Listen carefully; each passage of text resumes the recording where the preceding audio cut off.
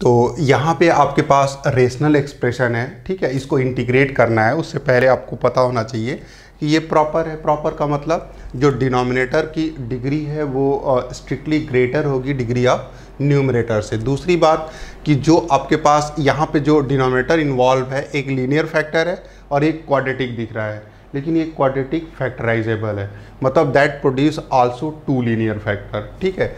इसका मतलब कि after factorisation we have the 3 linear factor in denominator x+2 और x-2।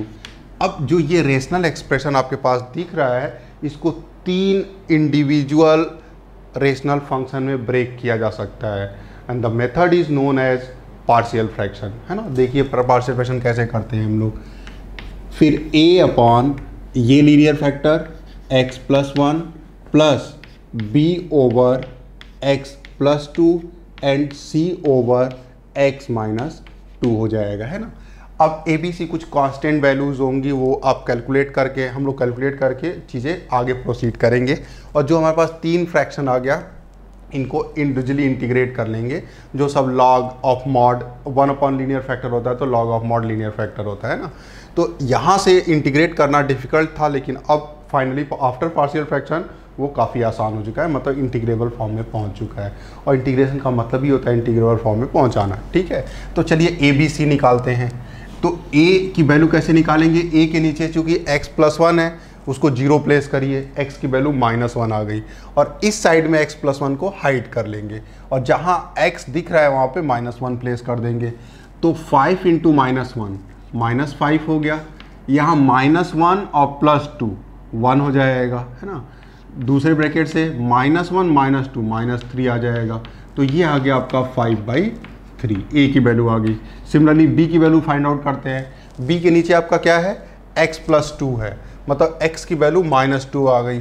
x+2 को 0 प्लेस करोगे तो, और यहाँ x+2 को हाइड कर लीजिए, तो x की वैल्यू -2 रख देते हैं, तो ऊपर हो गया -10 अपॉन -2 + 1 -1, और ये ब्रैकेट -2 और -2 दैट बिकम -4, तो +4 10/+4 मतलब 5/, का 5/ आपका क्या आ गया, 2 आ गया, ठीक है। सिंपल। c की वैल्यू निकाल लेते हैं। सिमिलरली c की वैल्यू क्या हो जाएगी, उसके नीचे x-2 है, x-2 को हम 0 प्लेस करते हैं, x की वैल्यू 2 आएगी।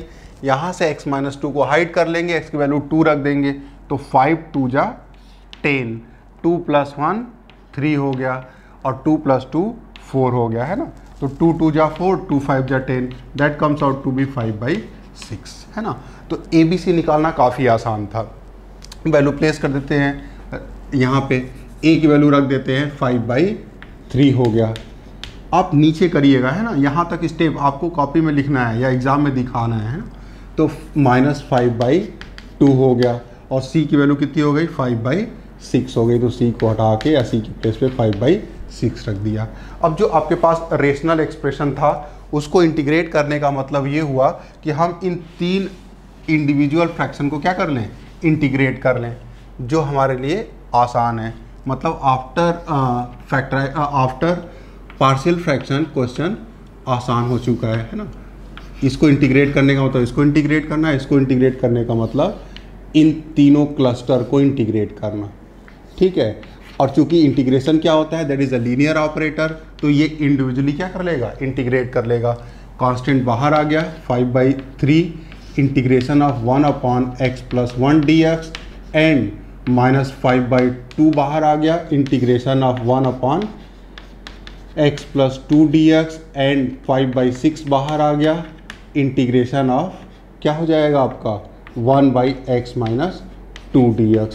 अब सारे लीनियर एक्सप्रेशन 1 लीनियर फैक्टर है, तो सबका लॉग ऑफ मॉड क्या हो जाएगा, लीनियर फैक्टर x+1 -5/2 क्या हो जाएगा, log of mod x+2 plus 5/6 log of mod x-2, and finally indefinite constant c. That is your final answer.